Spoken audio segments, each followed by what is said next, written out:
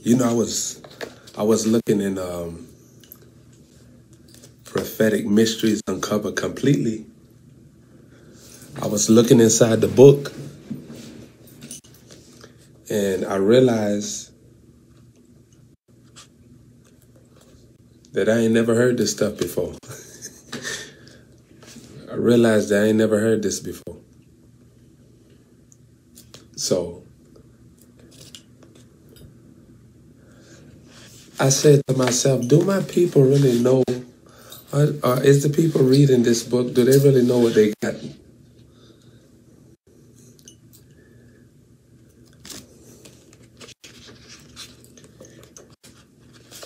Saints, you know how ludicrous it is to get robbed and have a gun?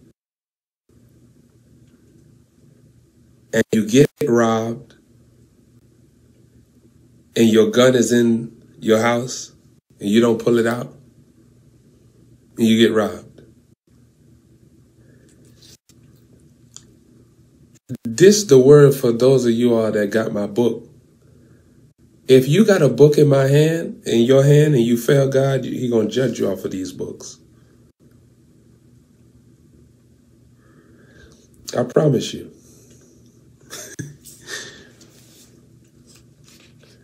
Because these books got everything in there that you're going to face in this life. I done dealt with every demon, every spirit, every attack, every thought, every emotion, every type of person, every type of addiction. I done dealt with it.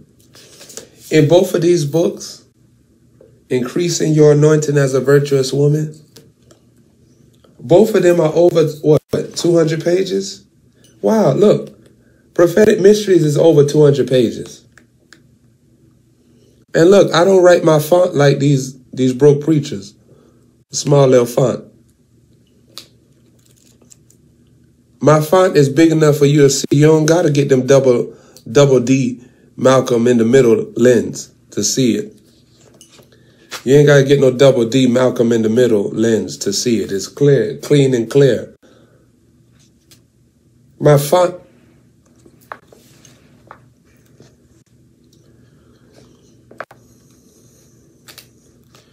Since one time I went to go read a man book, the print was so small, I said, oh, never mind. He must not be getting none. Never mind.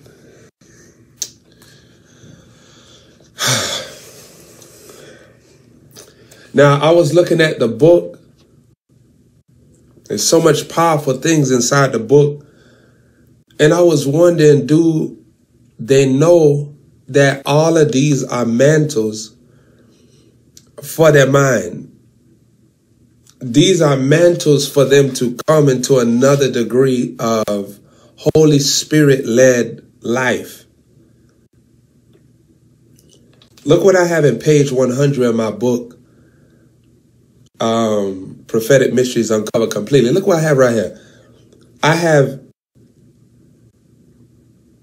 anyone who does not liberate you is strengthening your bondage.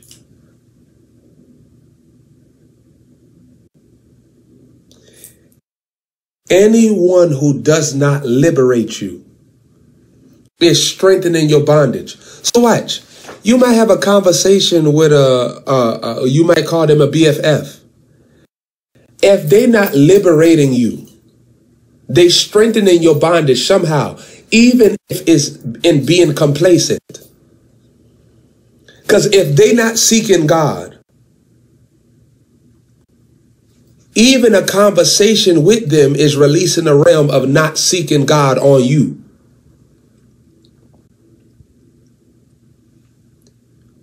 Think about it. If they are not led by the Spirit, just even a conversation with them is releasing a realm of not being led by the Spirit on you. So watch this, watch this. Look what I said in page 100 of Prophetic Mysteries Uncovered Completely. What you are around will abound in you. What you are around will abound in you. You must guard your heart and be dedicated to avoiding trash. Don't Do not let anyone plant garbage on your grace, but use your grace to avoid garbage. Oh my God.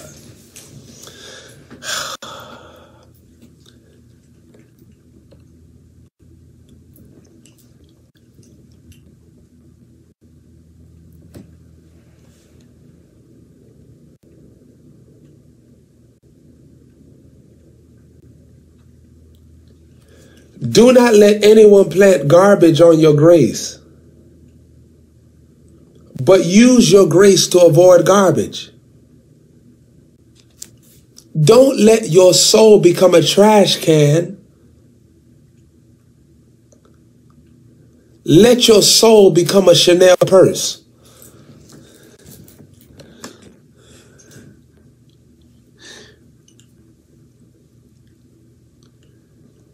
Man, I'm going to go get my... I ain't playing with you. Hold on, give me 2 seconds. I ain't playing no games. Hold on, I got to get something. Let me see. Let me see. As a matter of fact, let me see, son. I'll get something. Oh, never mind. Dad, I got it in my car. Hold on, let's see. Ain't gonna grab me. I got 2 more seconds. Then I bring it in. All right. Hold on, let me get something. I gotta get something. I'll be right back.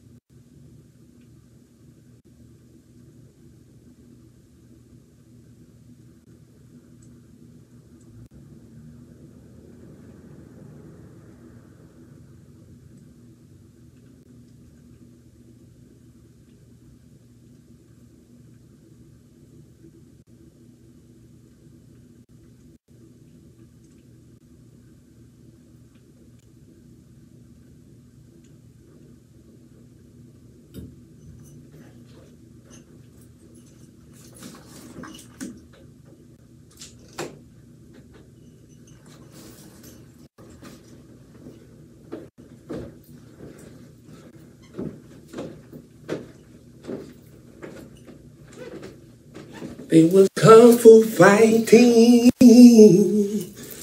Remember to say kung fu.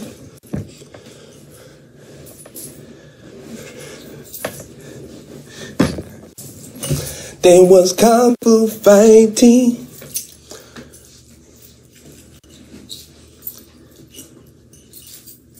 Now, Saints, look.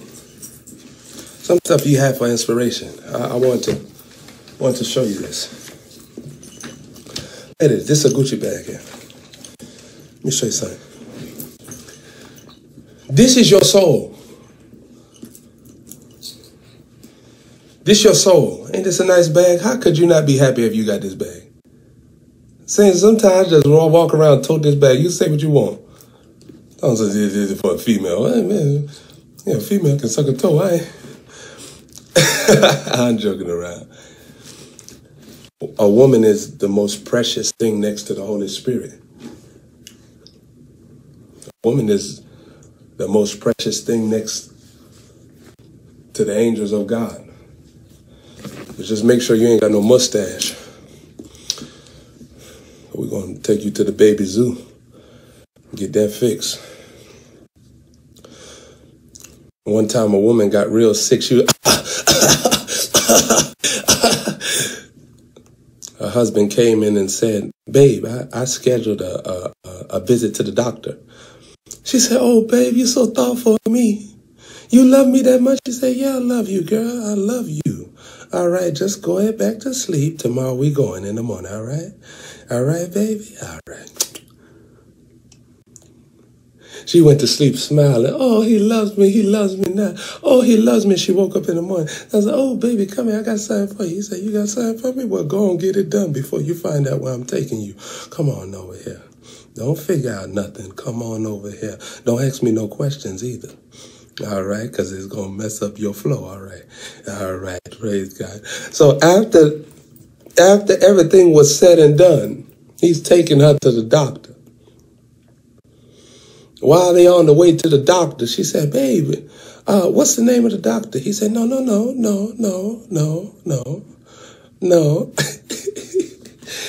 No, that's not for your knowledge. All right, just let me do all the work. You sick, don't worry about it. I'm taking care of you.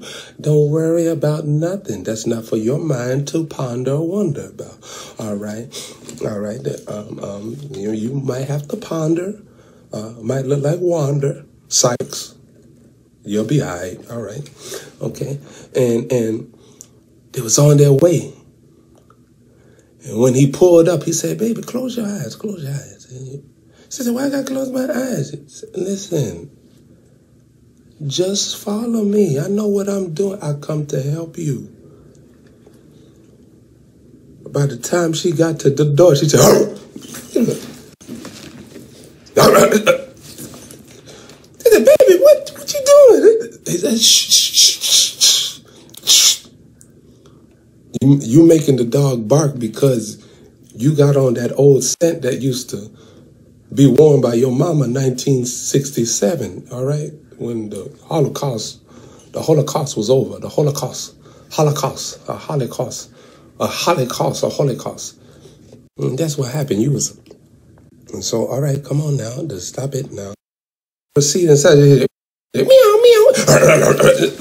She said, hey, baby, can I open my eyes? I said, no, stop. Now, wait. They got up to the front desk.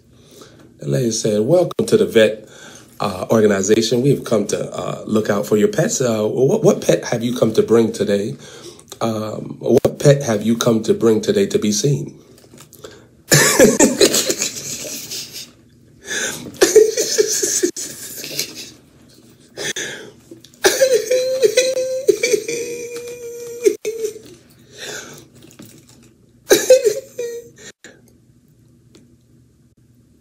So ladies, here's the revelation. Don't let no man put no blindfold on you when you're sick. Yeah, he might take you to the wrong doctor, the vet. Get you a shot in the hip. Whoosh. Get you tranquilized.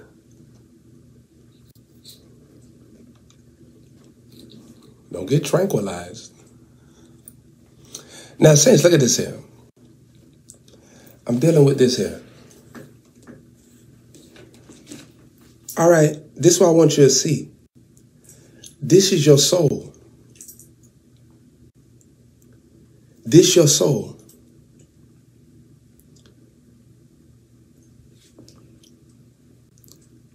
It's in good condition. It's of nice quality. But here's what's happening. If you're not careful, this is what Satan gonna do.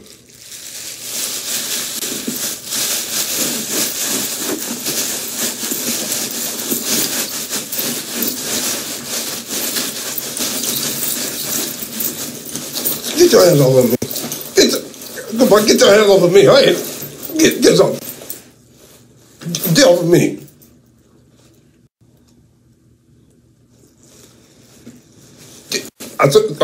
Get off of me.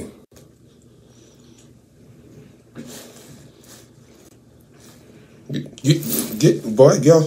Boy, I come from the projects. I don't.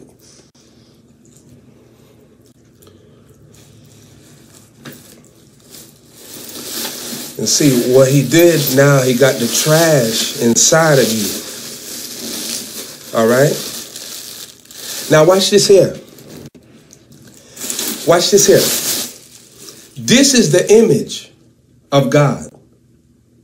It's beautiful. It's nice. It's rich. It's perfect. It's luxurious. But watch this. Here comes the devaluing. Watch this. If I find out that there's trash in here, this is no longer valuable.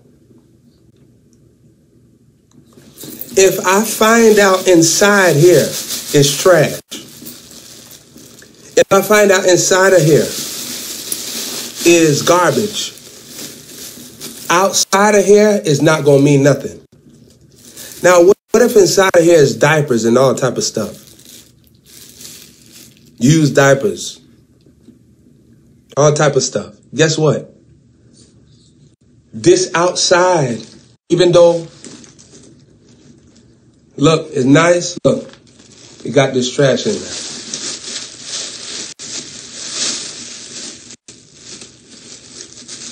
So watch this. Where could I take this bag? Because guess what? Everywhere I take it, people going to smell the trash.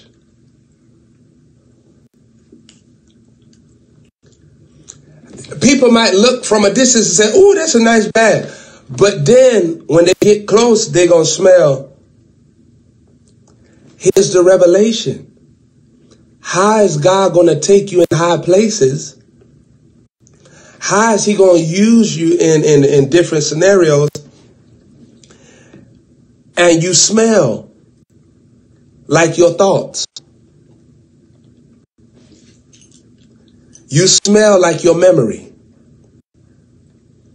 You smell like your anger. How is he going to take you? Because eventually people going to smell you. They're going to see that there's unclean spirits operating in your attitude. So all of this will drift away. So here's what God do. Even though you think that you are right and you Gucci, this is what he do. He take you through a season.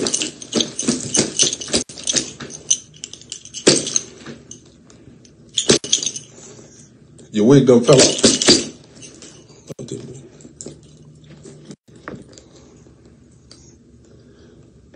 You up there crying, oh Lord, get me out of this situation.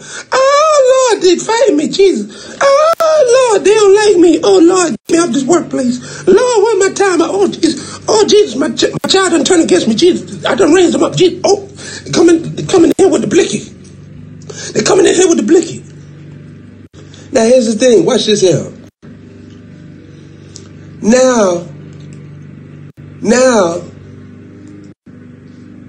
these goddamn Mexicans. Look at the Mexicans. I'm about to tell them right now. I'm about to go off and tell them, cut the daggone lawnmower off.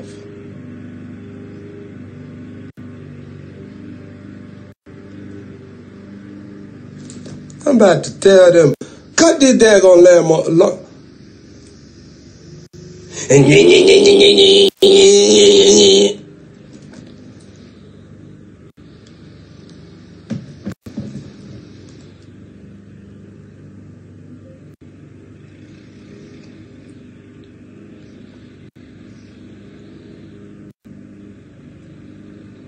need some full-blown niggas.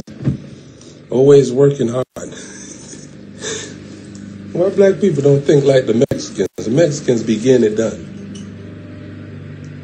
They come out, they don't care. They don't care if they came to your house yesterday. They out there.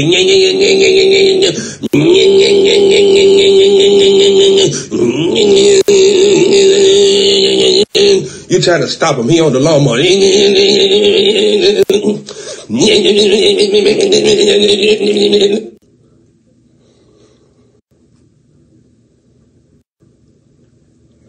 You gotta chase them. You gotta chase them, and then you gotta have a dictionary because they don't understand English. You gotta translate. You gotta have a Spanish dictionary with you, a Mexican dictionary with you. As you go to restaurants in America, they don't speak English no more. They look at you like you're a foreigner. Is this your restroom?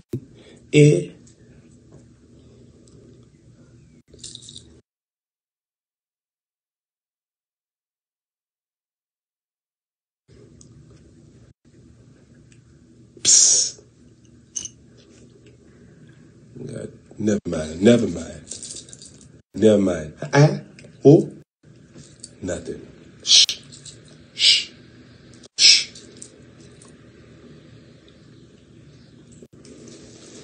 So watch this. If this bag ain't right, if it still got trash in there, God take it through all type of stuff. Watch this. Watch this. The stuff is to get this and rip it out of you. And sometimes it's been in you so long that you even start fighting God. So he like, give it to me. Give me this anger. Give me this bitterness. Give me this stubbornness. You don't want to do what I tell you to do.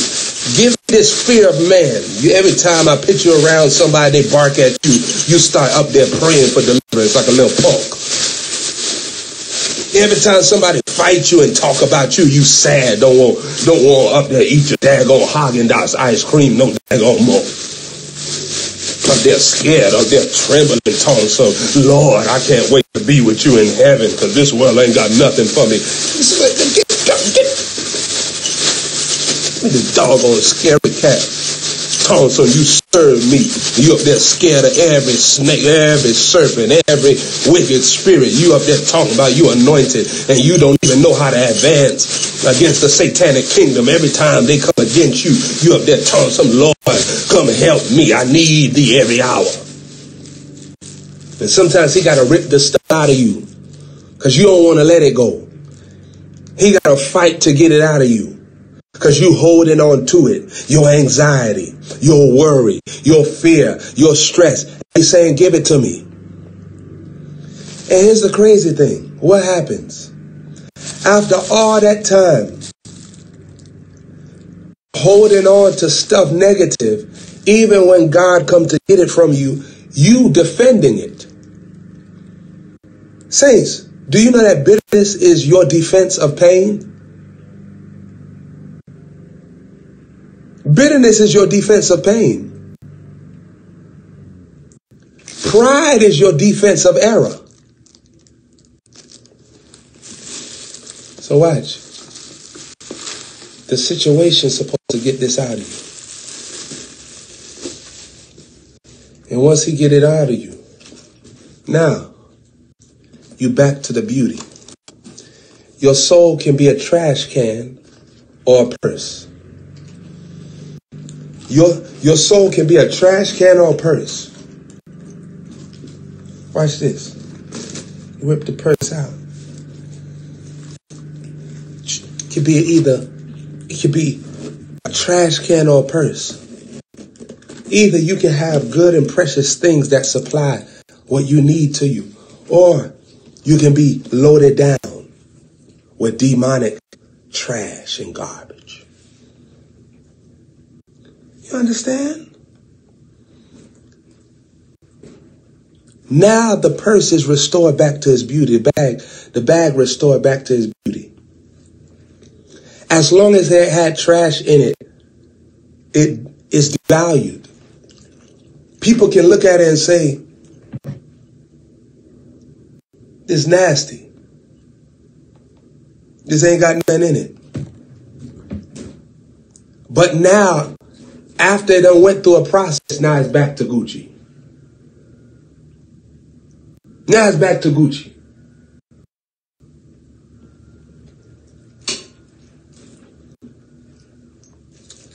Don't let your soul become a garbage bag, a trash can, and God wanted it to be a purse. He wanted it to be something that he can place materials that's going to be beneficial to you. Because once that takes place, now God can put you on the shelf. And he don't mind you being seen because there's nothing in you that's going to smell funny. That's going to misrepresent God when they're going to experience love.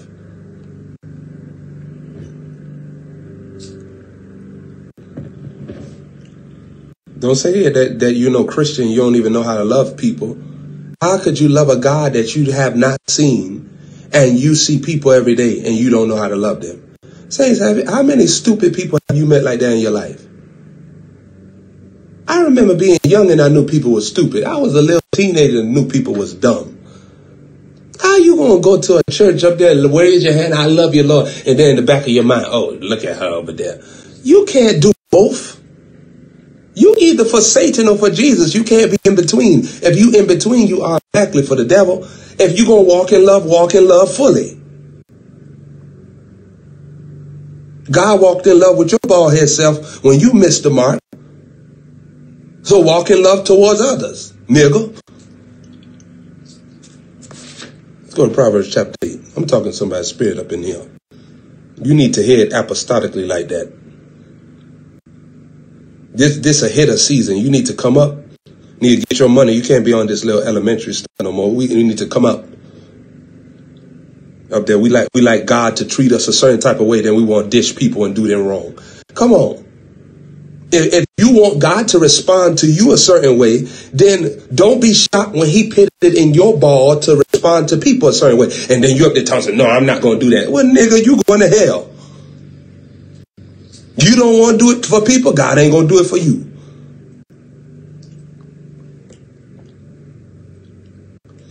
Proverbs chapter 8. And daughter, I hear you. This not just for JHM. This is a worldwide message. This for everybody. This not a ministerial message. This is a national, a eternal, a worldwide message. This go for every race, continent, group. It's not just a close thing. It's a distant thing. There are women that hate their children because their child left them at 18. There are children that hate their parents because their parents went go work. They think that their parents left them to be in a daycare. So this not just something for personal. This is for people all across the world that's struggling with how could I respond to somebody that I'm offended. I feel like the person did not supply what I wanted them to supply at the moment I wanted them to supply. So this is for all groups. This is for the man that thinks that his father was never there. So he think that he got to be received by the gang members. Or he becoming a gang member because this is how he feels everything is going to make him get rid of the pain. He think that that's, if he got gang members that say, if you go rob the bank, oh, you did a good job. You just killed that one. You did a good job. This is for everybody. It's for everybody. It's for everybody. Because saints, the thing about it is you can't try to bypass people and get to God. Because how God is going to test you whether or not you're worthy to even be in his inner court is how you handle people. Whenever you see a man or a woman that's very close to Jesus, that's somebody that has perfected their love towards others on the earth, not God in heaven, others on the earth. Because you can't be on an island by yourself and say that you love God, and then God can't even get you to do something for people that you say you don't like. No. If you love God, the only way that you can love him is if you become love to somebody on the earth. We just got to get that right, saints. You understand? Because don't go to hell being stupid and deceiving yourself and talking about you love God and you close to God and all this stuff. How the hell are you close to God and you don't even know how to treat somebody that's in your proximity? And then you want to go over to Africa talking about you doing a mission work to save souls. Ain't nobody want your ugly self over in Africa and you can't even help somebody in America. How the hell you bypass what's in front of you and go find something that's not in front of you? There's somebody in your this apostolic. There's somebody in your presence that you can show what you up there talking, so you going abroad to show.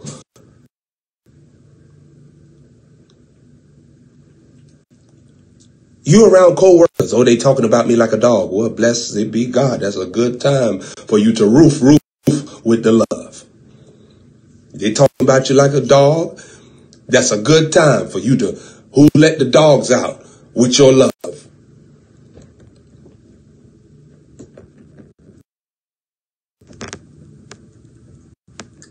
We got to get this right. Don't be saying like that you know close to God and you don't know how to treat people. Saints, I've been in the presence of people before. They think that they're so high and mighty in ministry. They get up on the stage and can't do squat. They can't do no demonstration. They can't do no miracles. They can't do nothing, but they high. They high and lifted up in their mind. Somebody like me that can do all things, I just look at them, what a dumbass. What a fool right there. I just let them talk, just let them make them feel extra great. But in the back of my mind, I said, Jesus, please don't let me be no dumbass, please.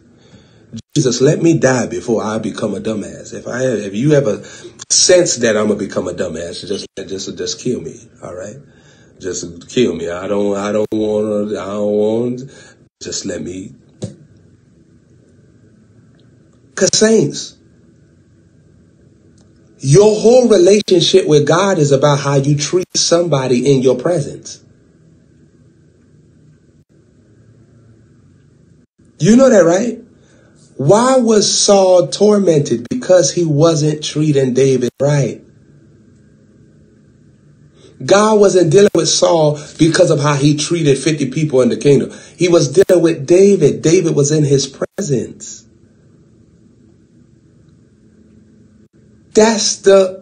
That's how you increase your proximity, your closeness with Jesus, your oneness with Jesus. How do you treat people that he puts in your life? Because Jesus never going to let you be solo in the sense of you on an island by yourself. That's why he told Jonah, go to Nineveh. See, Jonah want to say, no, Lord, I want to stay to myself. Then people wicked. But Jesus ain't dealing with that. If you love me, Jonah, go to where people are that I'm sending you to and treat them the way that I'm telling you to treat them. This is how you're going to display your love for me.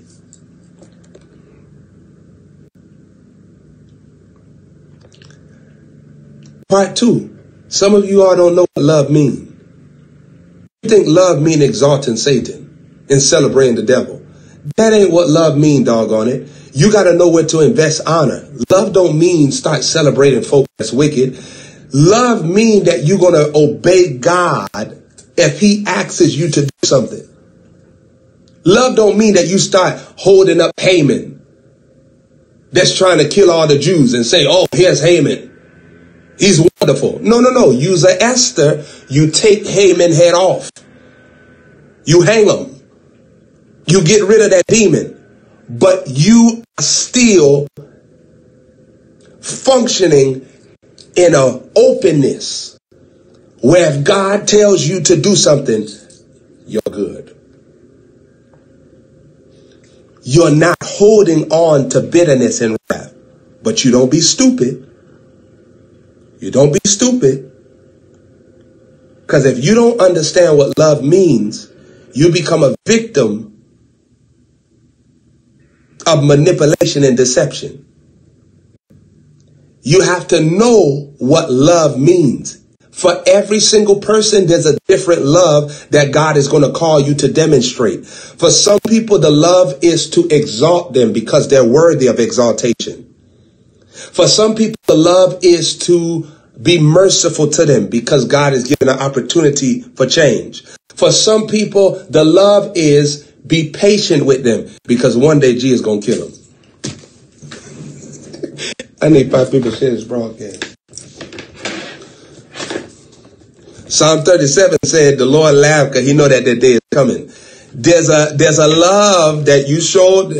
I'm patient because that ain't my duty. I ain't going to slaughter you. That's God's duty. You understand?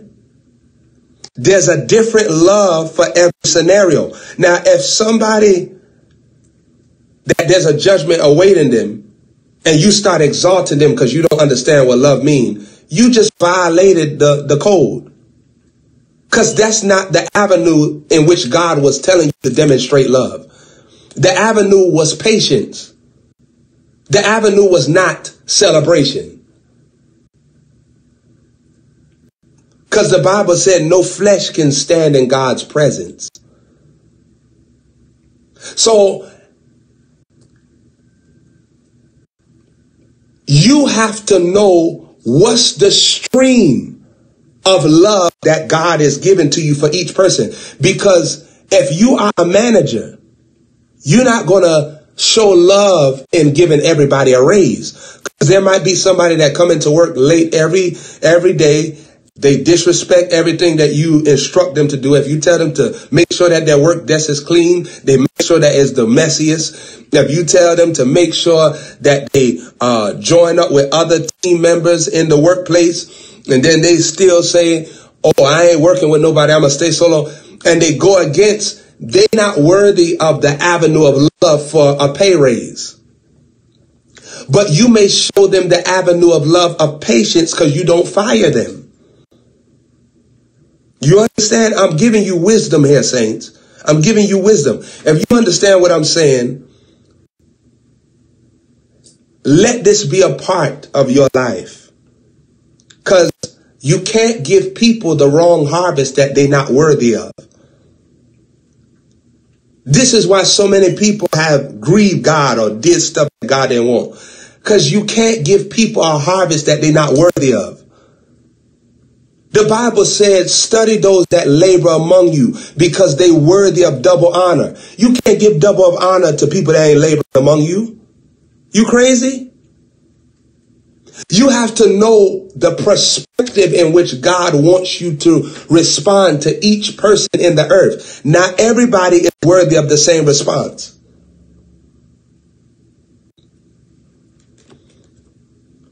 So if a boss has somebody that comes in late every day, every instruction he gives them, they're either late or they never get it done. And there's another employee that comes in 10 minutes before time, gets everything done to the degree the boss can call on them to get other people's assignment done, because the boss knows that they are so capable and integral and so focused and attentive. And then after all of that, when it's time for the pay raise, the boss calls in the one that was late, that didn't fulfill the instruction, that left assignments undone, and now the one that is accomplishing, and he takes both of them inside and he say, hey, the one that was accomplishing, I want you to get a $10 pay raise. Hey, you right there, you know, you're giving me flack. I want to give you a $10 pay raise too. What just happened? Injustice. That's the lack of righteousness. That's not the right demonstration of love. Because now, what's the reward for excellence? What's the reward for excellence? Because now, the people that just put Daniel in the lion's den is getting promoted with Daniel. No, the king put them in the lion's den and their family, and they got ate by the lions. And Daniel got promoted. Because the king understood the avenue of love for each person.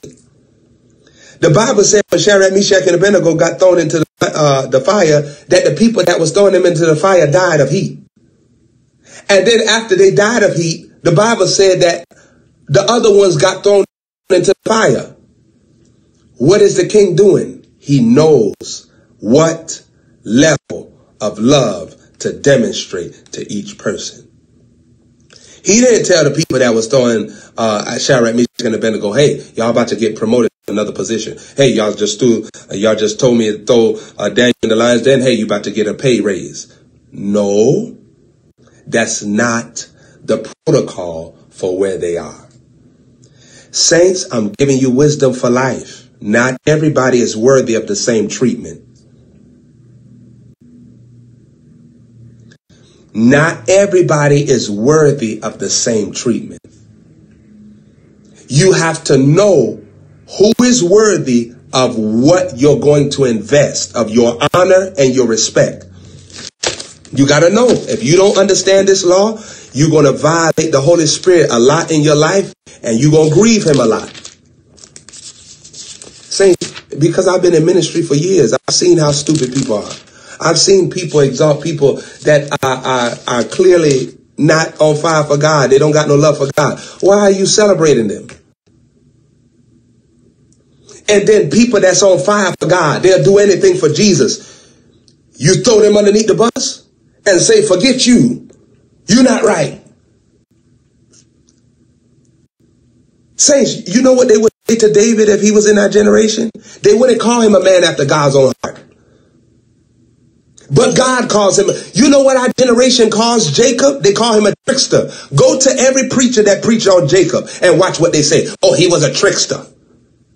That's what everybody preach. Find out, you go to even the man that you think is the wisest, and you listen to his definition of Jacob. Oh, he's a trickster. Who told you that? Who told you that? Who told you that Jacob is a trickster? Huh? God never said that about Jacob. So where does this report comes about Jacob that he's a trickster?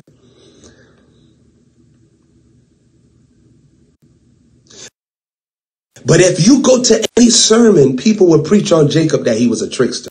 He was a liar. Why didn't God say that?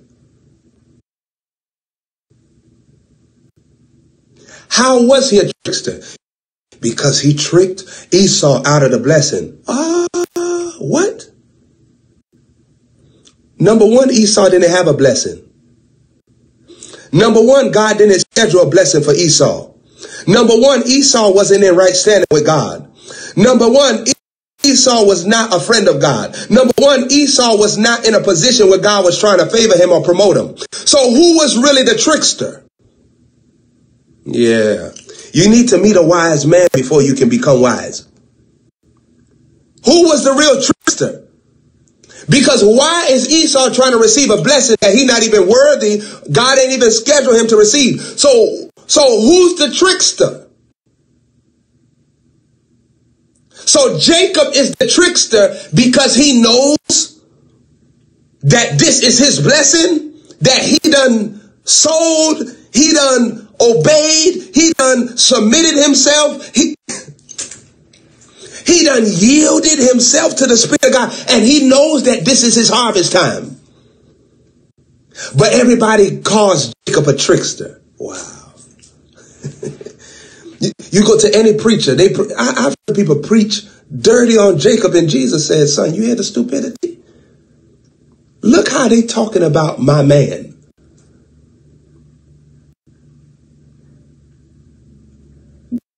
This is God. I said that I love this man. They saying that he a trickster.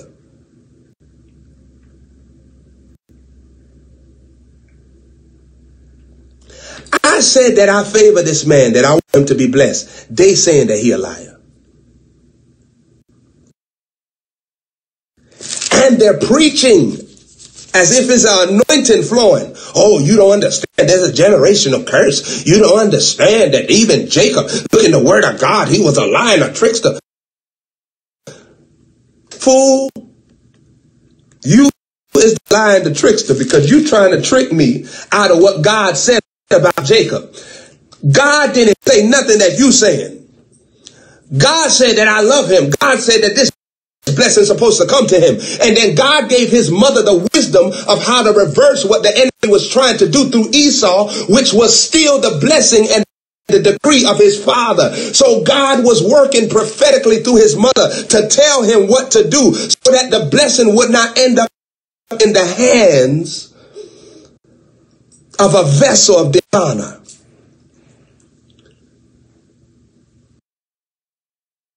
Look, saints, one time I was at a store, right? I needed help with my tires, so some Syrians. I was walking with them, and there's some Syrians. They started throwing shade on Israel out of the blue. Obviously, the Spirit knew who I was. Out of the blue, how we get over into Israeli conversation? They started saying, you see Israeli over there? They stole our land. And I'm up there listening to them. Like, your boy, your big ass self. You look like you got fried chicken for nostrils. Boy, this is such a big head self. But then I need the ties, so I just went along with the flow. Then, yeah, they try to steal our land. I said, they try to steal your land? He said, yeah, they try to steal your land. I said, yeah, you can't steal nobody's land, right? But you sure they trying to steal your land? They tried to steal our land. I said, okay. I said, but you can't steal nobody's land. That'd be kind of crucial, right? Brother, are you sure that they're trying to steal your land? He said, they're trying to steal our land. I know it. I got family there. They're trying to steal our land. I said, oh, okay. Gunner spirit.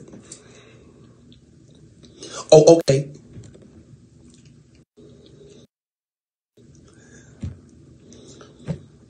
Long story short, my tie did get fixed by some Syrians.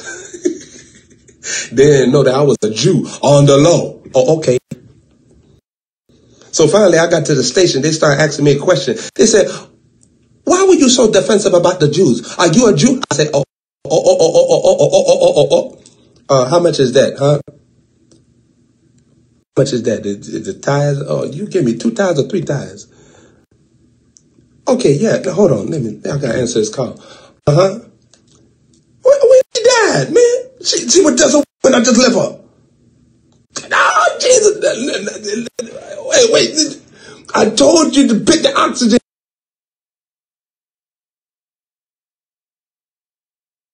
tank. Take it. I told you don't put the pillow on the oxygen tank. The oxygen's supposed to flow through the pillow.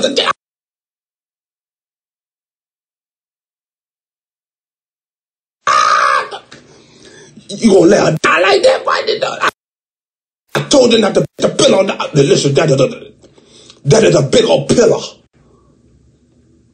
That is a big old pillow. You put the big old pillow on her oxygen, you kill her. Use a Conrad Murray. You killed the guy. Got in my car. Voided the question. He ain't asked me that since. And I was at the shop for the rest of the time. He asked me nothing about no Jewish people. He came to me one time. I'm sorry for your condolence. I give you my condolences. I said, thank you. Thank you, Syrian spirit. Thank you. I give you my condolences. I said, thank you, Syrian spirit. But in his mind, he thought that the Jewish people had stole his land. And he was mad. He said, the Jewish people stole our land. He said, we're going to get it back. He said, what you think about that? I said, oh, okay.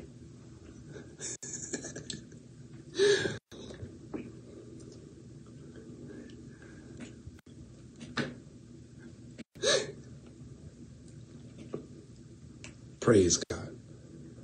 Here's the beautiful thing. Stick with what the Holy Spirit tells you. We live in a flawed world. And it's okay. People don't always know. But you have the privilege to go to the Holy Spirit to find out what is the wisdom of how I treat people. You can't go up to somebody that's a criminal that killed 5 people. The last person they killed was their own child. And go up to somebody that have built an orphanage and have fed so many people and given shelter and have sacrificed finances just to make sure people have comfort. And tell both of them, I want you to be honored. No, you have to have wisdom. How you respond to the person that murdered is through love and forgiveness. But you don't respond to the one that murdered and say, hey, I'm about to pitch you over the land. You're about to be a governor over the land, because then the person gonna kill folk. But if you pick the one that has the right heart in the position, everybody are going to benefit. Everybody is going to be protected, and nobody is going to be murdered, because that person has the worthiness for that type of honor. Saints, you have to know this, because saints, I was at a gas station, right? And I saw a man begging. And when I saw him begging, I was going to give him some money. I purposed in my heart to give him money because I just see things from a love point of view, in spontaneous moments at times. So I said, wow. I said, I'm gonna shock him and give him some money. So I'm seeing this man, right? And I heard the Holy Ghost say, don't move. I said, yes, Lord. I said, all right. But I had the money right there ready on me. I said, I'm going to give it to him. All of a sudden, the man, he left where he was and he ran. Nah, saints, that was a full-blown crackhead move, but on the low, I thought he was Speedy Gonzalez, a crackhead move on the low. On the low. He just ran. He ran. And he ran past my door, ran past my car, ran. And it was raining outside. He didn't run nowhere. He just ran down the street. The Lord said, okay, son, let's go now. I said, oh, Jesus. Well, that nigga just ran, though. That nigga just ran, Jesus. I know both me and you saw that was a nigga that just ran past us, Jesus. The nigga didn't fall or nothing. That was a nigga that just ran, but he just ran past both of us. And me and you both saw it, Father. We saw it, Father. Father, I know you see all things. You saw that nigga run before he ran. But Father, what? Jesus said, son, I chased him from right there. He said, I read your heart. He said, there's nothing wrong with that. You got me inside of you. Well, me and you both think about love all the time. That's how we roll. But he said he's not Saul to be honored.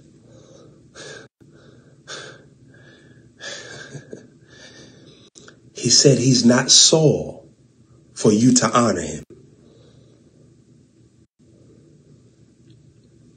He's not Saul for you to sow into him.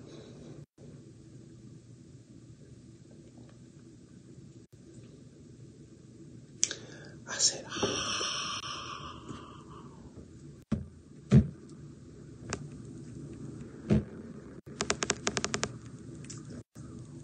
what if love is not accompanied with wisdom?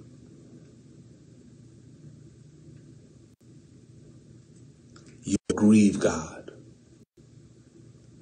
What if the idea of love is not accompanied with understanding? You'll grieve God.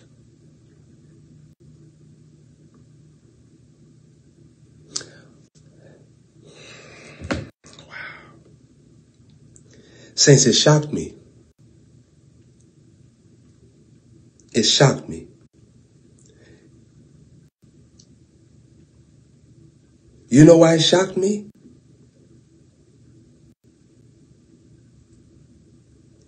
It shocked me because when I heard the Holy Spirit say that, I heard a stern, general, ancient of days type of response of, this is why you see people suffering in the earth, because not everybody worthy of my honor, son. My mind began to travel into the depths of time, and I begin to understand, no wonder people are suffering. No wonder I see children suffering. The bloodline, the whole genealogy is not worthy of God's investment. And you say, we are not worthy. Where's mercy?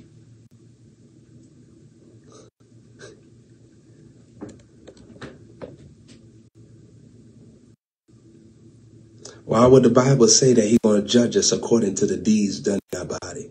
Why? Every man shall receive his own reward according to his own deeds.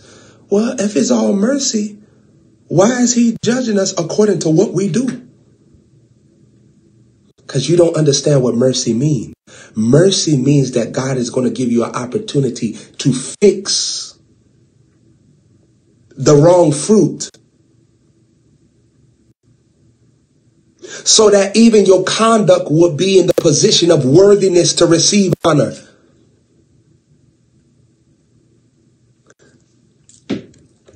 Praise God.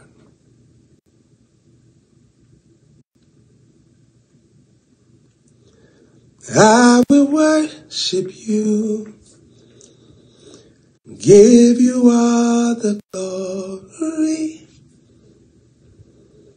Nothing else will do.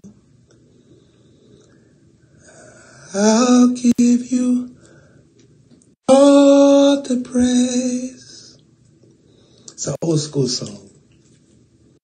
I will worship you. I'll give you all the glory. Nothing else will do. I'll give you all the praise.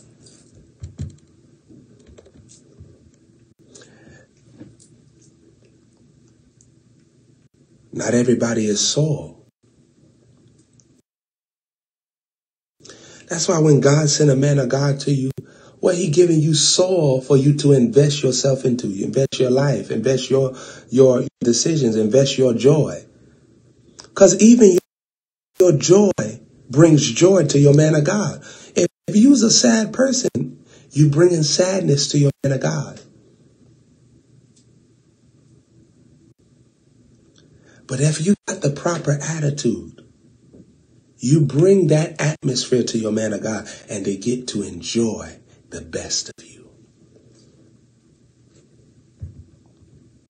Since you think about it, if the whole part of your response is depressed and sad and bad report, that's the atmosphere you bringing to God. So why you think God won't hang around you?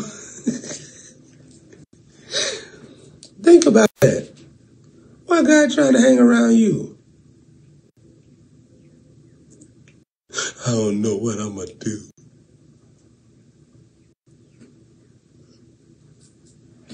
They're going to kill me yesterday. They're going to kill me.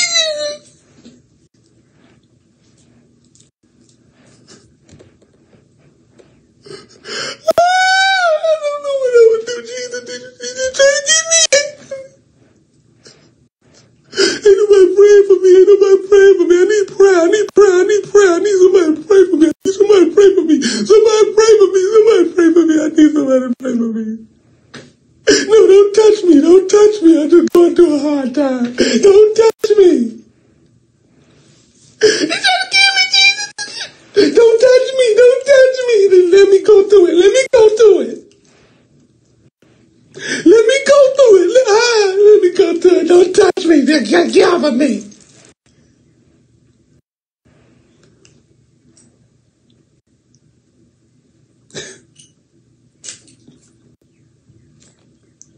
That's the atmosphere you bring into God. Do you know some people pray like that for real?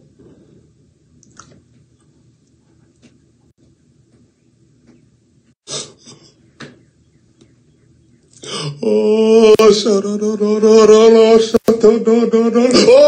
don't touch me. Don't touch me. Get off of me. Oh,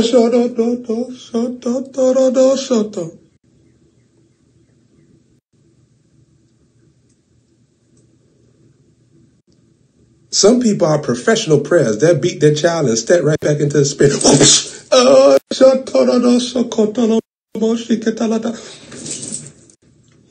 Done stumped the child. The child got stitches in his face. Oh,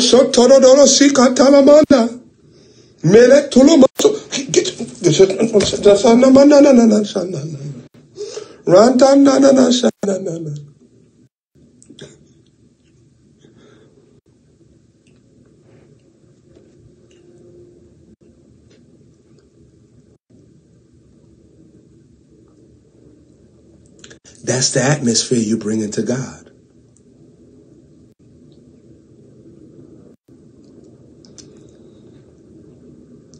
That's the atmosphere you bring into God.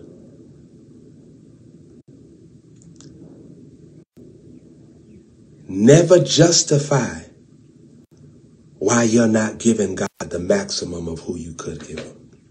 Never justify. Oh, I'm having a bad day. What if Jesus did that to you when you was about to get hit by a car? Scream! Stop. Send the angel. Boom.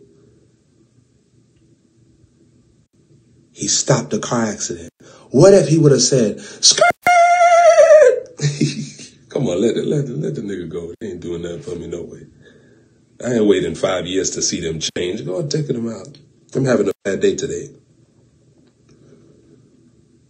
Nah, angels, nah, not today. You don't have to protect. I'm having a bad day. No, let them die. I'm having a bad day, all right? I'm having a bad day, okay? It happens. I'm having a bad day. Let them die. No, don't, nobody go protect them and don't do anything. Imagine if God was like you, justifying why you don't give him the maximum of what you can give him. Oh, I've been hurt. Jesus is the most been hurt man in the existence time. Oh, I don't know how to trust. Oh, talk about a Jesus that has a man carrying a money bag for years. And then the man goes and tells the very people that hates Jesus, I know where I'm going to meet him at. I'm going to show you his whereabouts and I'm going to kiss him on the cheek. And when you see me kiss him on the cheek, you're going to know. Talk about that. A God that pits a man inside the garden, gives him riches and dominion and power to speak to things and create things just like him. And then the man goes and do the very same thing that he just told the man not to do. Imagine you talking about you need to learn how to trust people because you've been hurt so much. And God, who been hurt from the beginning, have an angel called Lucifer, pit him over one third and have him. And then now those have become the demons, the whole army against God. What am I telling you? There's nothing that you can say to justify why you don't give God your maximum. Not even what people have done to you. There's nothing that you can say to define why you're not giving God the maximum of who you are. Saints, I've been doing this for years consistently. With passion, with excellency, with joy. Saints, I was thinking about it today. I started ministering publicly through Twitter on 2012 and 2013. I first stepped on to Periscope in 2015, but I stepped on after I had slandered. I said, I'll never be found on no Periscope. Because word had got to me, you know, there's a new app out, Periscope. I think you should get on there because you're always giving us wide statements and we'd like to see you on there. I'm like, nah, I never do no Periscope. That is booty juice. And then the Holy Spirit came to me one day and he said, son, I want you to go on Periscope for me. I was like,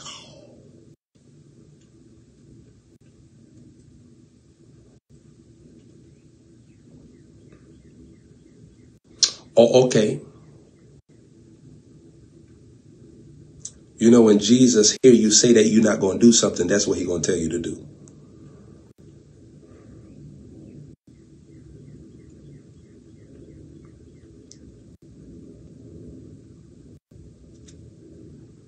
See, even Juan, you remember there'll be times where I disappear, right, Juan?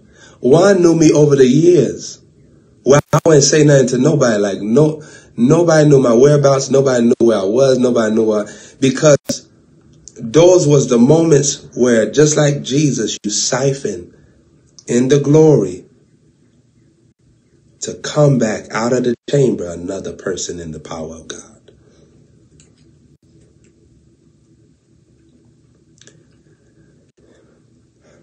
So from that time, and the Holy Spirit told me that, then I started doing my videos on Periscope, and I would come on there like, Well, I'll be on there like 3 times a day in between my schedule. And I come on there, and then I had a broadcast that I started doing prophetic secrets, and a lot of people started jocking me. You see people saying prophetic secrets, that stuff came from me. You see people have on a broadcast prophetic mysteries, that I started all that. Nobody was doing that. Nobody was doing that. But here's the thing. I'm not saying that as a form of like, they not nothing. No, I'm just saying that idea stemmed from me. I've been creating stuff, and the stuff is still going on. That ideology came from me. Doing long broadcasts, that stuff came from me. Nobody was doing that. There are some men of God that I can mention their name right now, but I ain't going to do it because there's no reason for me to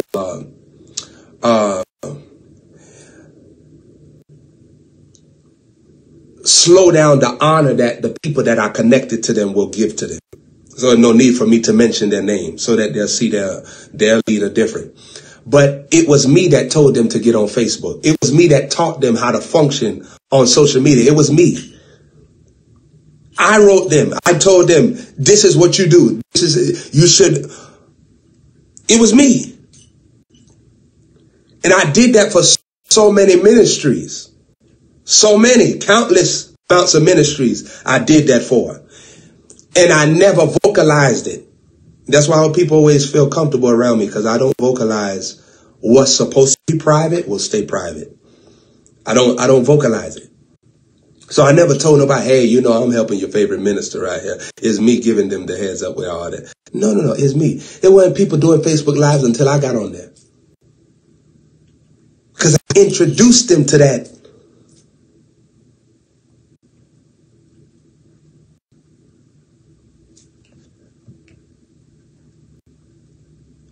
Anybody that comes into your life that increases your wisdom is not your enemy.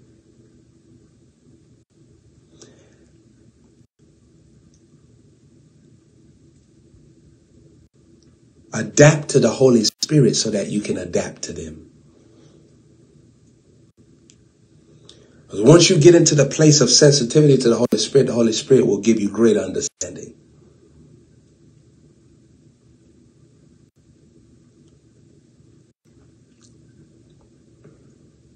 See, you see my son right there? You see what he said?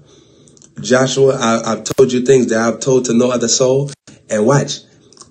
Joshua, there's nobody on this line, not even Juan or anybody, that can say that I've told them anything concerning what you have told me. And on this line, nobody can speak up and say, hey, but you told me what he told you. There's not one person. So I started in 2016 and I was doing videos, and some of y'all got connected officially there, but some of y'all knew me from the wisdom statements and stuff like that. The wild thing about it is that when I started doing videos, at first I didn't want to do it. So God started showing up in this glory cloud. Like I'd be live. I was on Prophetic Secrets live one late night. And I would prophesy to some people, and then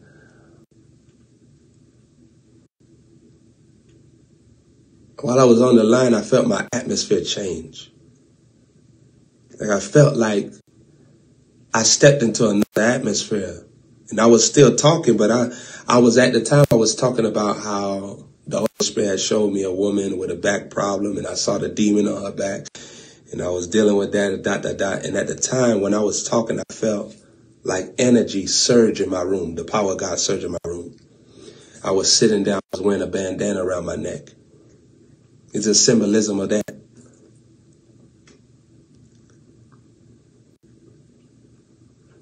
And while I was live, the glory of God came in visible form. From that time, whenever I would go through like warfare situations, I'll have that place where I didn't want to go on Periscope at the time, and then God would tell me, go on Periscope. And when I go on Periscope, the glory cloud would hit. Then I started this thing, the Welcome Holy Spirit Fire Conference.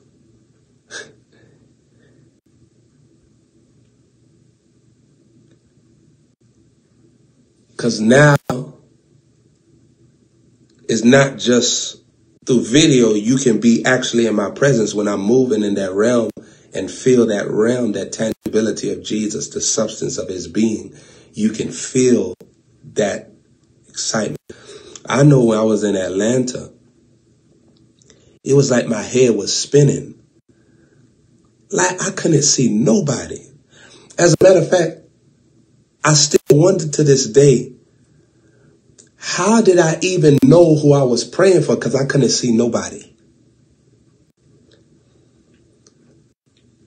The only time I was able to start seeing people was when I started doing that money coming thing at the end and the praise break and stuff like that. Then I started seeing everybody. But all I could see was the angel pointing me here and the angel pointing me there. And it was just a complete teamwork together. And the angels pointing out people. The angels saying this one, pray for this one. I don't know if you remember when I was in that red suit that night. I was real calm. So it just shows you that in the glory of God, they don't work just because you hyping up stuff and you singing and worshiping. No, I was just very calm. I was very relaxed. It was nothing like I was just teaching. We was just having an awesome time of impartation. But then all of a sudden, I called out one of my daughters in the back. Or my first time ever seeing them ever at a service. And to this day, I still don't know prior to that how the acquaintance happened. But that was the first meeting ever being in attendance. And the Holy Spirit, while I was up there, I see the angel of the Lord stood by her. The angel of the Lord did like this. And so if you ever saw that clip, maybe I'll find that clip for you. When that happened, I started looking in that direction. I stopped everything I was doing. I completely diverted. While we moving towards ministering to her, the fire of God already present. The power of the Holy Spirit is already strong. Because let me just say this. I think that a lot of people talk about the glory of God and the fire of God out of zeal. But most people haven't really experienced it, even in the ministerial realm. And that's something that everybody should aim at. But a lot of people do teachings on it out of a place of zeal or information that they have heard. But I know that the fire of God, it turns you into a very radical, non-reasonable person. I don't know if y'all remember when Rosetta Barnes, when she came in with the walker. And she stood right there. That was the first night. Well, snatch your walker. Because in that moment, you're not thinking about the reasonable side of, oh, this person might fall. Oh, this person, they need this. No. And I don't know if you remember, I told Rosetta, I said, Rosetta, I said, you can keep this if you want, but you don't need it. You remember she came walking in that last night? No walker, no nothing. Because see, Jesus is a gentleman. He not going to force you to walk in what you're supposed to walk in, but he going to create the atmosphere and the opportunity for you to take a hold of it.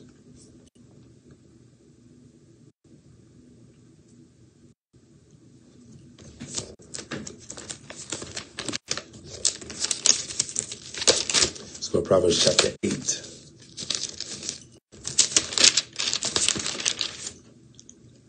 Does not wisdom cry and understanding put forth her voice?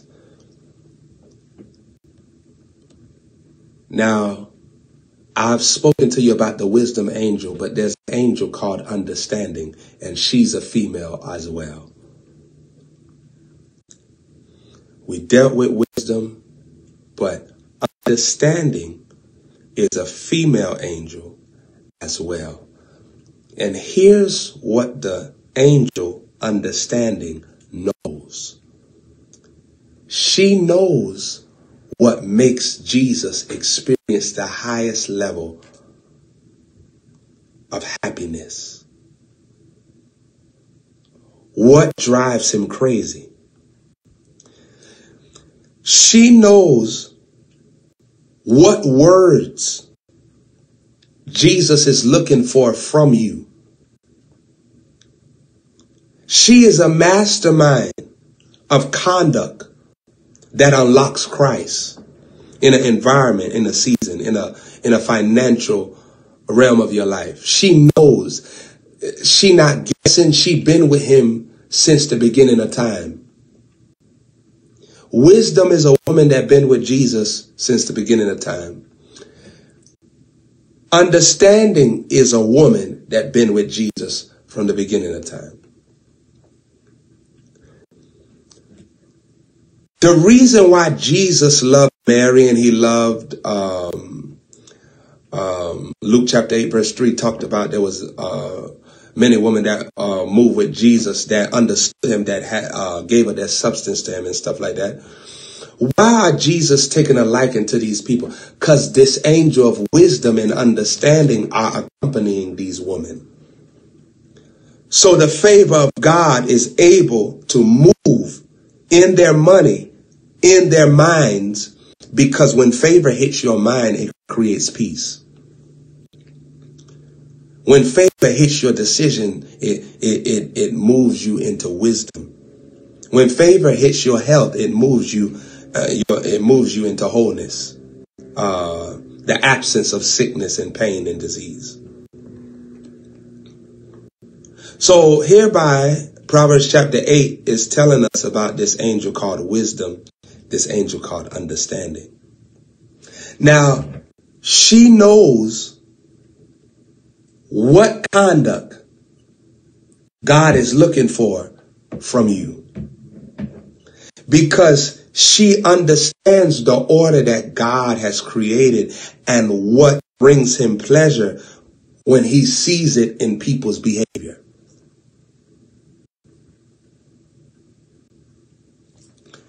So Abigail is talking to David. The Bible says she has the spirit of wisdom and understanding. What, saints, you don't be catching what the Bible meant. If I have the spirit of wisdom and understanding, I have these female angels with me. Saints, a lot of times you read the Bible so fast that you're not catching what it's telling you. When the Bible said in Isaiah chapter 11 verse 2 that he shall have the spirit of wisdom and understanding, it means that these female angels are accompanying him. I'm talking about Jesus. When the Bible says that Moses laid his hands on Joshua and the spirit of wisdom came upon Joshua, this is telling you that this female angel is moving with Moses. And now he gives the female angel the authority, the permission to start moving with Joshua. Here's what the power of a mentor, a divine king, a man of God is to you.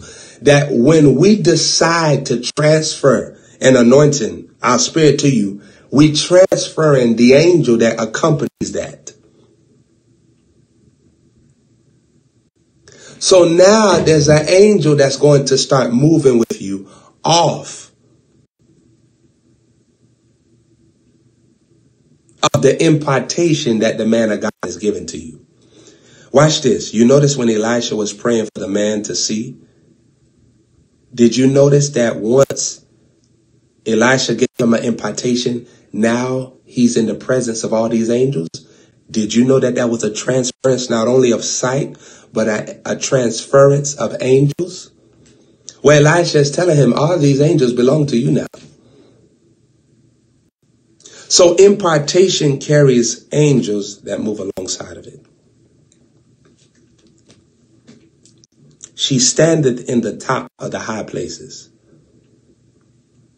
by the way in the places of the paths. She cried at the gates, the entry of the city, and cometh into the doors.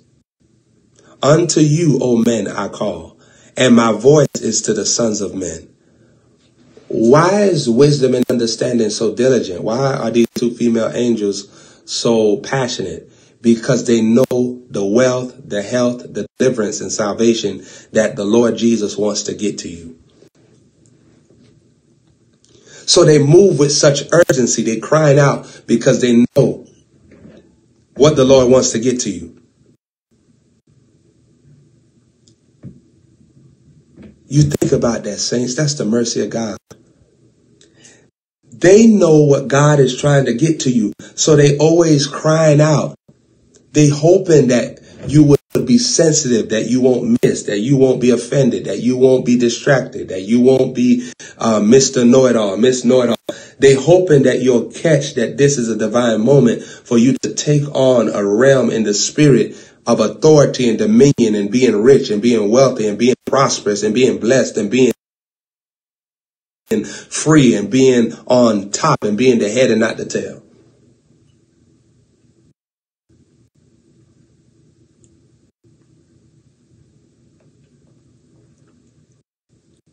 So wisdom and understanding are always looking to see who in the earth is going to humble themselves to heed wisdom. Heed the prophet, because wisdom is in the prophet's mouth. Who's going to take an opportunity to attend to the words of the man of God so that this can be activated in your life? Wow. Let me show you something.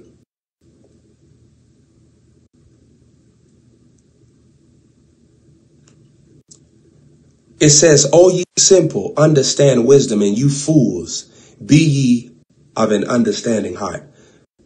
I want you to see this. The simple and the fool. It dealt with two realms. Look at how these women are rebuking the simple and the fool. The simple don't know. The fool don't want to know.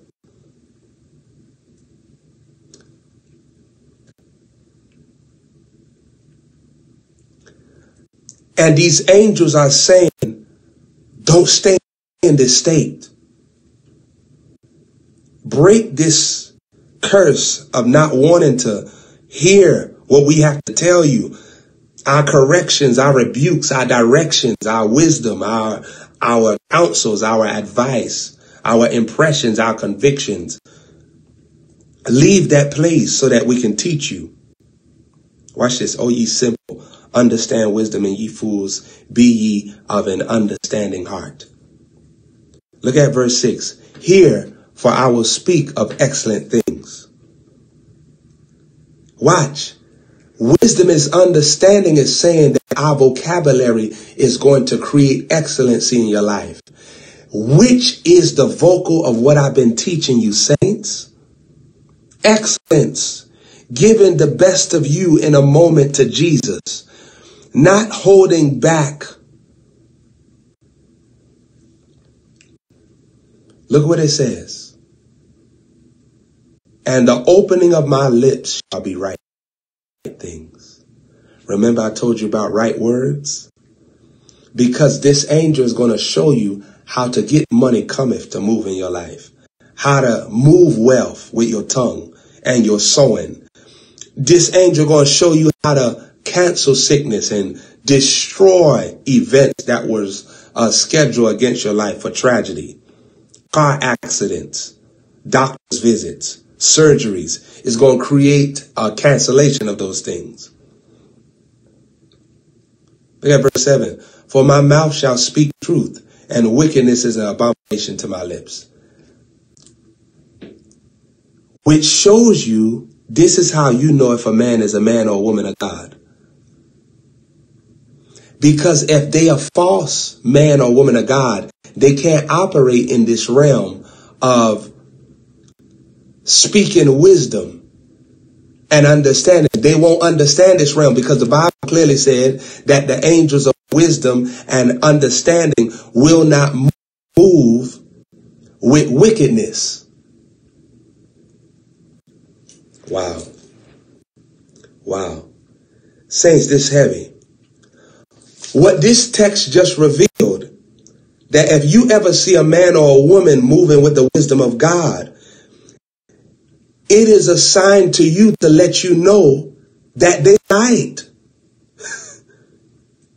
Because the angels, they telling you their protocol. They telling you we don't move with people that's wicked. So if you ever see a wicked person, you're not going to see us talking to them because we don't move with people that's wicked. They let you know the law of God for their life as angels. Wisdom is understanding is saying in the text, we do not move with people that are wicked. So if you ever find a man or a woman that's releasing the wisdom of God, be very careful. I beg of you, because the angels are pleading out in this text and letting you know, we don't move with wicked people. We don't give them understanding. We don't give them wisdom. That's not our function. We're not using the mouth. Let's go to verse 10. It says, receive my instruction and not silver, and knowledge rather than choice gold. This deals with the fact that you must become teachable. Before you try to become wealthy or rich, you must have a riches in the realm of your knowledge. You must have a riches and a wealth in your instructions from God. So saints, here's the revelation. That instruction is actually these angels flirting with you.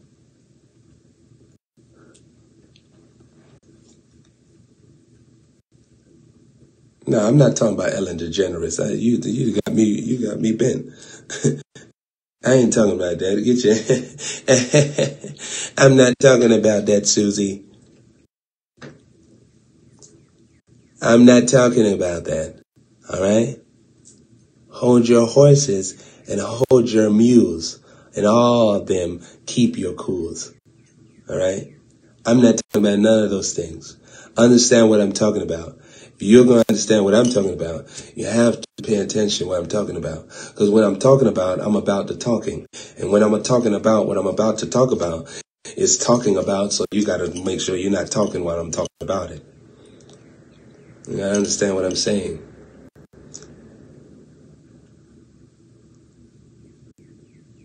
The Bible says, receive my instruction. Instruction is where these angels are flirting with you. So wisdom and understanding saying, hey, I want to come live with you. I want to upgrade you. I want to do something for you. I'm tired of you wearing these $2 wigs. I'm tired of you ain't having no edges. I'm tired of you having this toupee. I'm tired of you listening to T-Pain. I'm tired. Got holes in your drawers. Nah, I didn't say holes in your drawers. I said holes with an L-E-S. All right. L-E-S. Holes with an L-E-S. I'm talking about holes. All right. Some of you all got pajamas that you don't want to retire. Get rid of the daggone pajamas. I'm there holding up the pajamas like this. Let me make sure I don't show them. Holding up the pajamas like this here. Somebody knock at the door. So, hold on. Hold on. Hold on. I'm coming. Don't rush me. My pants almost fell down. We got company in here. Don't rush me. Hold on.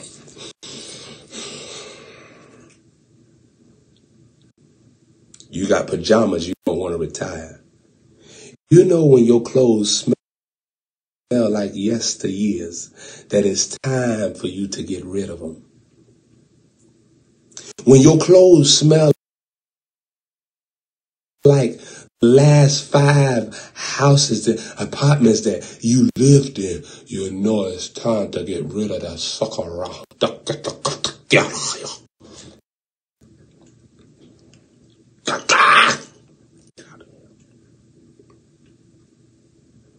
Saints, how many of y'all have family members that their food tasted like how their house smelled? Nah, Saints. You gotta be careful. Some people they don't. Sure, you be up there eating the rice, you know.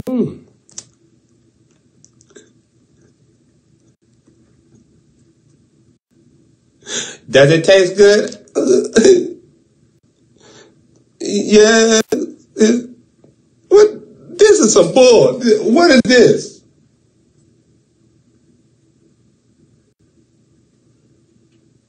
Cause this food smell like you. Did you cook yourself in the pot? I know what you did. That's why you be doing rituals. You got inside of the pot.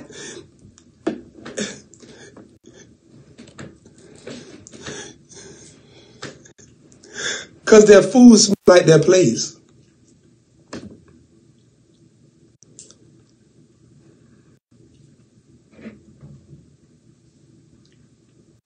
See, for those of you that understand what I'm talking about, this is so funny to you. You understand what I'm talking about.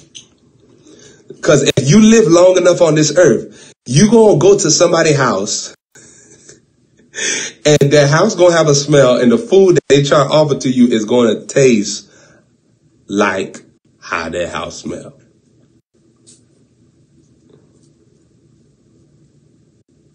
If you have had this happen to you, say, shout.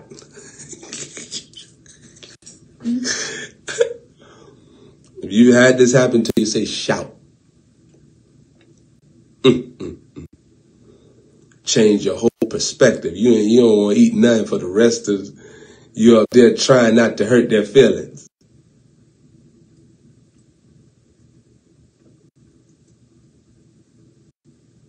Nah, because saints, when I was younger, this would happen to me. That's how I know. When I was younger, it happened to me.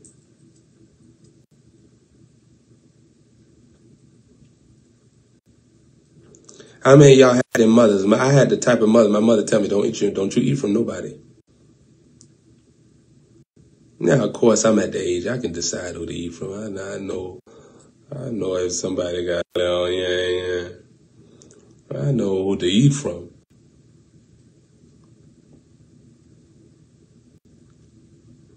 But your mother would tell you, be careful. How many of y'all have mother like that tell you, be careful, don't eat everybody's food. If they offer you some, I know you're going to go play with Eldred. But if his family asks you, if you hungry, tell them that you already ate something. Tell them that you already ate something, I'll beat you up. Bam! Bam! You be up there, hey, you in my face. Hey, you'll spit on me.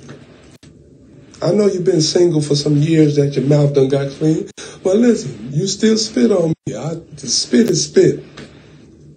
I'm not blind to none of that. Stop being disrespectful. I'm not being disrespectful. I'm not being disrespectful. I'm just telling you not to spit on me. Don't talk back to me. I ain't doing nothing. I can't see no more. I'm going to Stevie Wonder concert next week. Because me and him got something in common together. We both blind. Next week, you up there blind in the concert.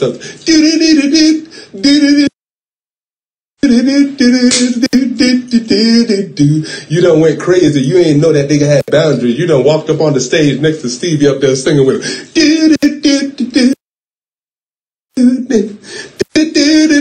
They done picked you up in the air.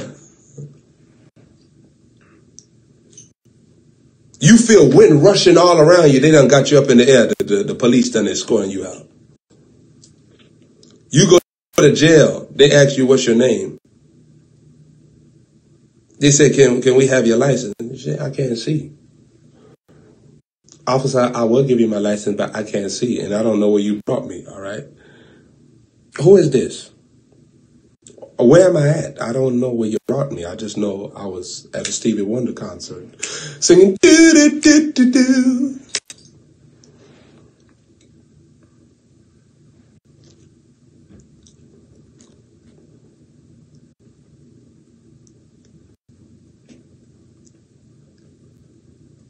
Proverbs chapter 8, verse 21. Proverbs chapter 8, verse 20 says, I lead in the way of righteousness and in the midst of the path of judgment, which shows you that when these angels come into your life, they're going to lead you into judgment.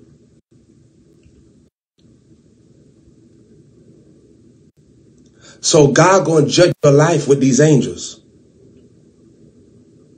Because these angels, they come to lead you down the path of judgment. So that means that your life going to be given an opportunity for you to reach the height of who you should be, or you're resisted. You'll hold back. Now, let's go to Proverbs chapter 8, verse 21. I'm going to go stronger on that another time. That I may cause those that love me to inherit substance. That I may cause those that love me to inherit substance. Do you understand what this means? When you love the angel of wisdom and understanding, when you love them, when you embrace them, what does it mean to love them? That means that you obey what they tell you to do through your man of God.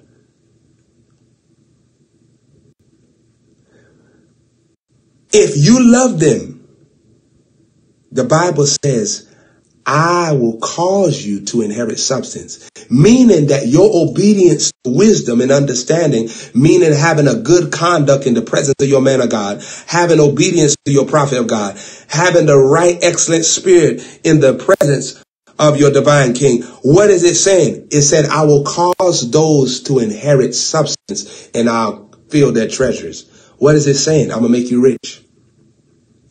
So your wealth is connected to adaptation. You taking notes, write that down. Your wealth is connected to your adaptation. If you have understanding, you adapt to your man of God's preference, his desires, his instructions. You have wisdom, you obey his instructions, which is adaptation. So now you understand how I get that statement that your wealth is connected to your adaptation, because wisdom and understanding are both realms where you have to adapt to your man of God. Saints, if you understand how powerful your man of God is, your prophet of God is, that's where your whole riches, your money is located. Your money not in the jackpot. Your money is in your prophet's pot. Remember the prophet had death in the pot, and he did something, put salt and stuff, and he got the pot right.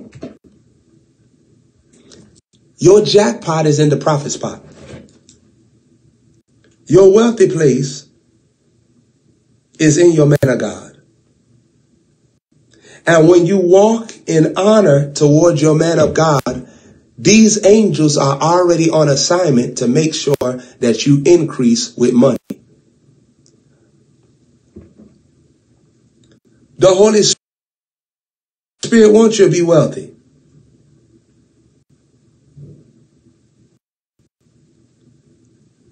The Holy Spirit wants you to have abundance.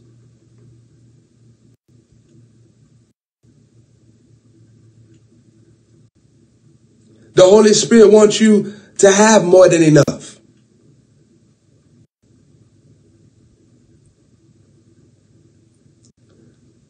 The Holy Spirit wants you to be rich. But he'll put the man of God in your life, and how you treat the man of God is going to decide if the rich is going to come to you. Saints, you don't have to be a rocket scientist to know that everybody was rich because they knew how to treat Solomon. Everybody became rich in Abraham's life because they knew how to treat Abraham. His wife called him Lord. Lot was in submission to him. When Lot left submission to him, then Lot got hemmed up by the kings. And then Lot was in a lot of bondage and he lost everything, which shows you that Abraham was the producer of what Lot had. Because when Lot left Abraham, he lost everything. Which shows you that your wealth is inside of your man of God. Think about that. Saints, the woman at Zarephath, her finances to feed her son was in Elijah. So when Elijah came, that was her opportunity to protect her son. That's why if you got children, you should be a sower. Because it's not just about you. That child is going to need your obedience to jumpstart them into their future. Or else they're going to have it hard. Wow. Wow. Wow. Wow.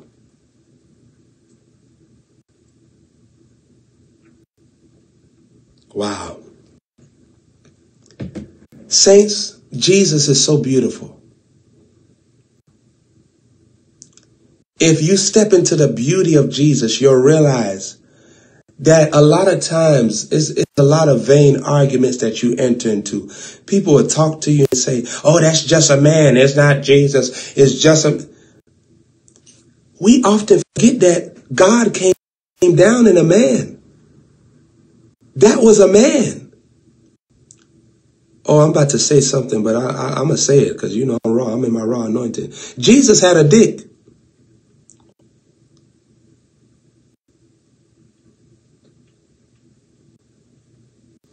He had body parts. He was in a man's body. I know some of y'all think that he ain't have no dick, that he was just nothingness. Oh, look, I done stirred up the religious world. Look how they done gone crazy. He said Jesus had a dick. Yeah, he's in a man's body. He has the body of a male. So he has a chest. He has arms. He has knees. He has shins. He has toes. He has fingers. He has hands. He has a neck. So stop being negative. The negativity. So he has body parts. Did Jesus ever feel sexual? Yes, he did. Did Jesus feel like loving on somebody? Yes, he did. Why do you think that he's talking to the woman at the well and telling her, girl, if you drink this water, you'll never thirst again? Now, Jesus is talking spiritual, but it's still cute. It's still beautiful to see the nature of Jesus, how he loves.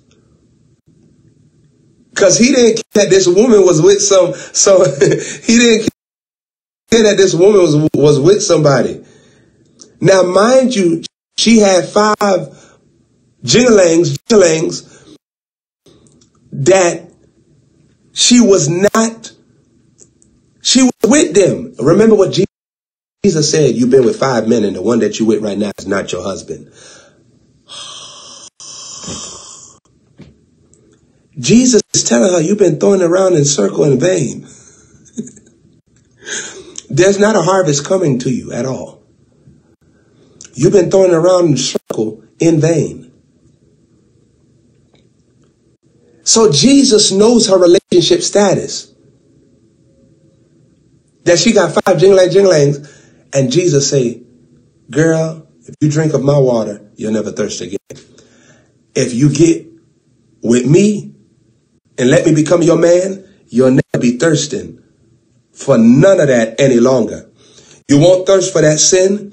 You won't thirst for that lifestyle. You won't thirst for that river, all of that contaminated water. If you become my woman, I'll waive your desire for all of that.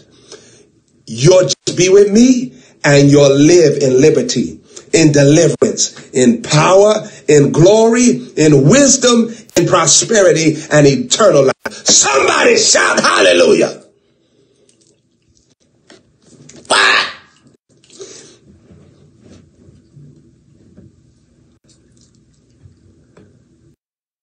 Saints, Jesus took her out of her relationships. Jesus took her out of the desire. I want to be married. Why these men won't marry me? Jesus said, forget them.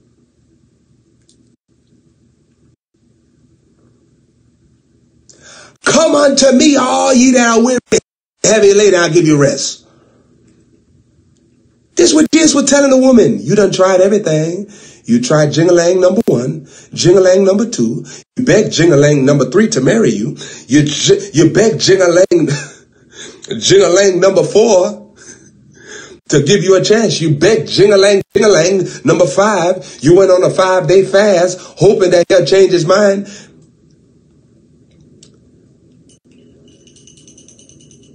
I'll give you all for you can't refuse.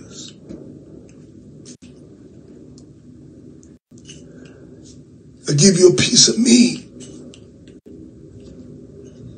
Bada bing, a bada boom. I take you out your tomb.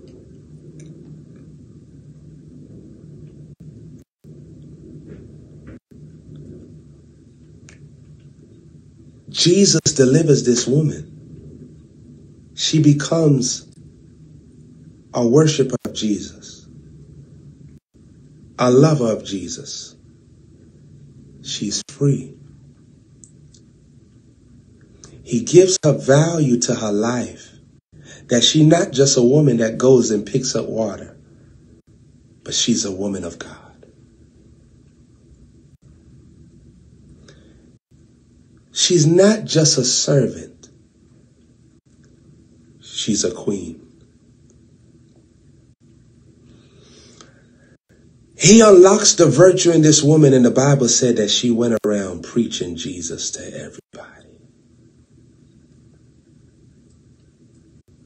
How this woman went go get a drink of water, end up drinking Jesus, and now all she can talk about is Jesus to her generation. How he saves, how he delivers, how he baptizes with the Holy Ghost, how he sets free, how he multiplied multiplicity of multitude.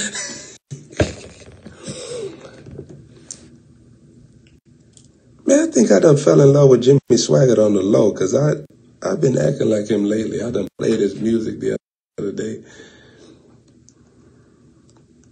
Oh, shoot, I just heard a hater say something. Forget you! I heard somebody, see, you can't be prophetic because you hear somebody's thoughts. You can't write on the line, but forget you.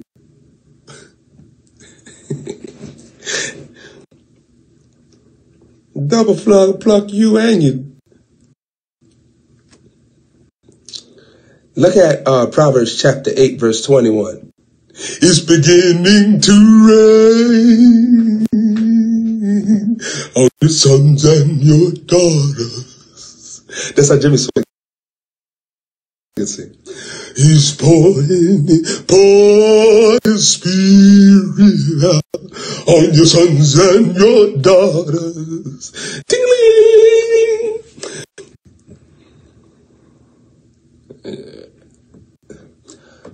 Pastor Jimmy Swaggart making millions a month, so he can flex. He's making $1 million a month.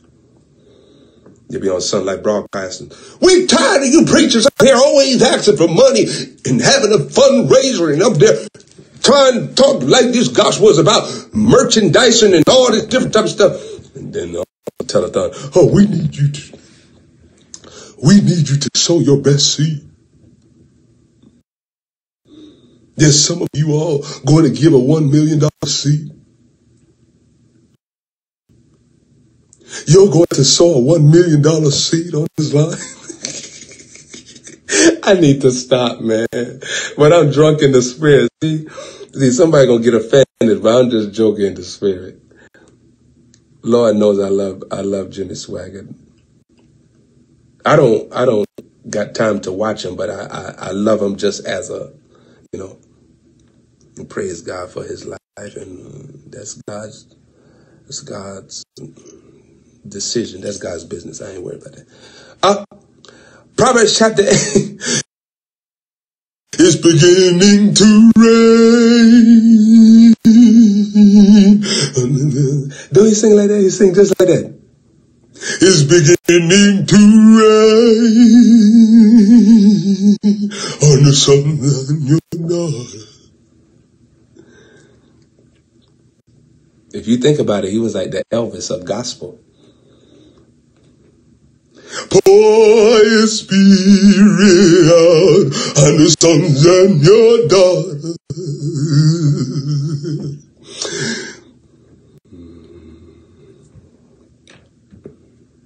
It's beginning to rain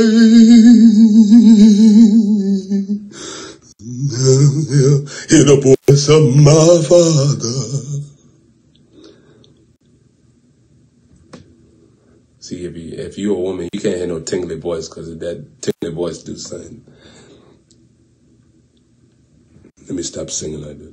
We only been, if you're thirsty and dry, he has a supply. It's beginning to rain.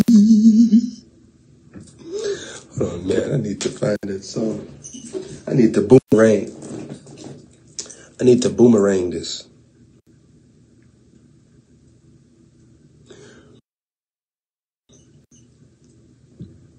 If you're thirsty and dry, he has a supply. It's beginning to rain. If you're thirsty,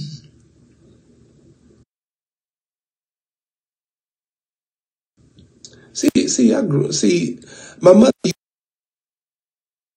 used to listen to the hymns, so that stuff is beautiful to me. See, some of y'all, I'm cool, man. I can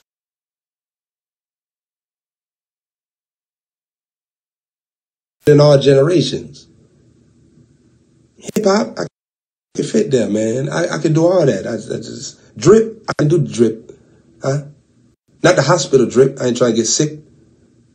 Not the hospital drip. I ain't trying to be sick. But I do the drip. All of that, huh? I met a lady one time, and she was in ministry. This is what she said. She said, when I watch you on Periscope, you like John the Baptist. But when we watch you in a service, you like Benny Hinn. That's what she told me.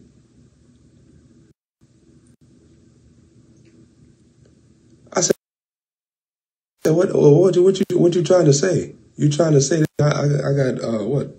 A skin condition, malaria? What? You trying to call me Michael Jackson on the low that I don't know who I am? What you trying to say? God, what you trying to say to me? She said, no, I'm saying that you have a raw side, but then when you're demonstrating, you can see the power. This is what she said. For people that don't know who you are, when they see the demonstration, it's like the demonstration is letting them know when the rawness come forth, that's me too. Are you getting this? The demonstration come to solidify, hey, you remember when he was raw? That's me too. You just don't know me like that. If you're thirsty and dry, give you a supply. It's beginning to rain. If you're thirsty and dry. See, when your mind animated, you can't hear that, because when I hear that, my mind start laughing. I say, the whole choir be singing to us. If I'm thirsty and dry, he'll give me a supply. It's beginning to rain.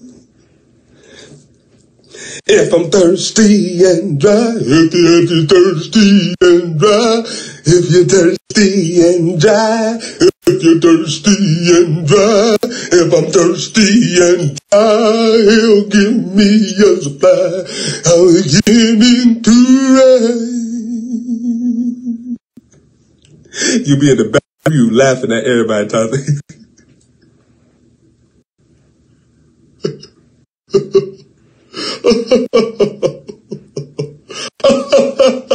Did you hear Todd? Did you hear her, Todd? She's singing if she's thirsty and dry. Proverbs chapter 8, verse 21 say that I may cause those that love me to inherit substance, and I'll fill their treasuries. That may cause those that love me to inherit substance, and I will fill their treasuries. Watch what I say, verse 22. The Lord possess me. That's why I tell you to pray like that, because that's how the angels pray. That's how the angels talk. Look how wisdom and understanding talk. They said, the Lord possess me.